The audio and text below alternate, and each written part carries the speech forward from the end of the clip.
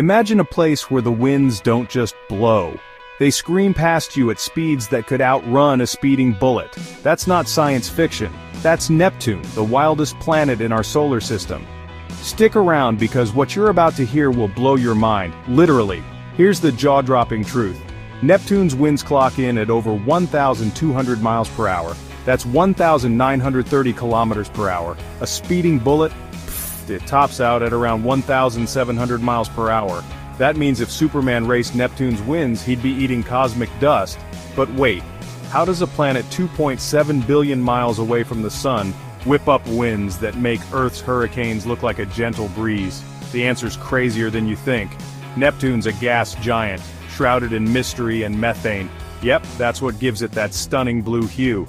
But beneath that beauty lies chaos.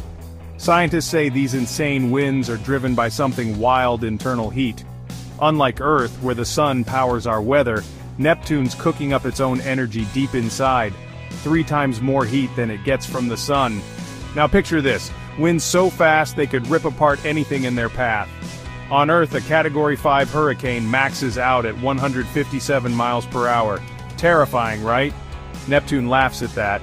Its winds are 7 times faster. If you stood there, spoiler alert, you can't, they'd shred you faster than you could say space tornado. But here's the real head-scratcher. Neptune's so far from the sun, it's a frigid minus 330 degrees Fahrenheit, minus 201 degrees Celsius. So how does a freezing cold planet churn out winds hotter than a drag race? Scientists think it's a combo of that internal heat and Neptune's insane rotation. 17 hours for a day, tilting and twisting its atmosphere into a blender of chaos. And get this, those winds aren't just fast, they're supersonic.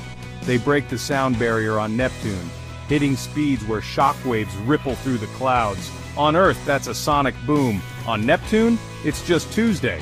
When NASA's Voyager 2 flew by in 1989, the only spacecraft to ever visit, it snapped pics of storms the size of Earth, spinning in these wild winds.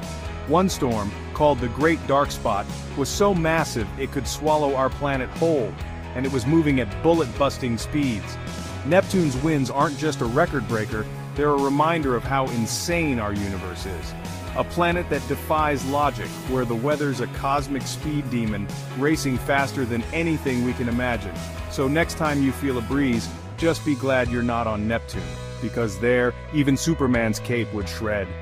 Which planet's wild weather should we explore next? Drop your pick in the comments, smash that like button if Neptune's winds blew you away, and subscribe for more cosmic craziness.